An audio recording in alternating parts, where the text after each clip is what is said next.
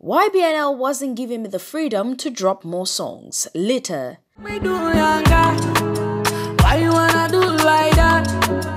My love for you is sure. I wanna hold you down. I wanna give you like my Mona Lisa. A lot of upcoming artists have come under fire for not seeing out their contract with their record label.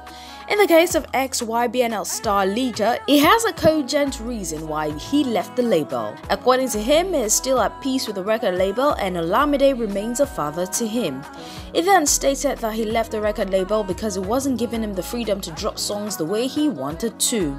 The way I'm dropping my song, and like I think they were talking about calendar or something, and I don't know anything about the calendar and all, so because anytime we want to drop song, we drop song together with the artists.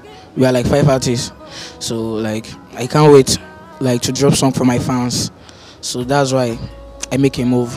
Yeah, they treat me well. Like he take me like his son, like he's teaching me some stuff, like okay, he got also and he gets, so nothing else. I'm okay with the family Ybnl, but it's just about my music career, so I don't decide to move on.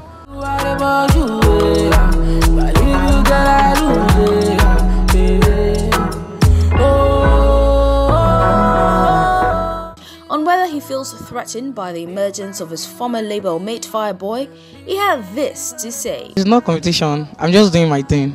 Like I'm just doing my thing, like I'm doing my music for my fans to love it and some other people to love it too. So I'm not in competition with anybody. I'm just doing my music for my fans and everybody. This kind of team man I want, this kind of team man I need, this kind of team where they post my liver.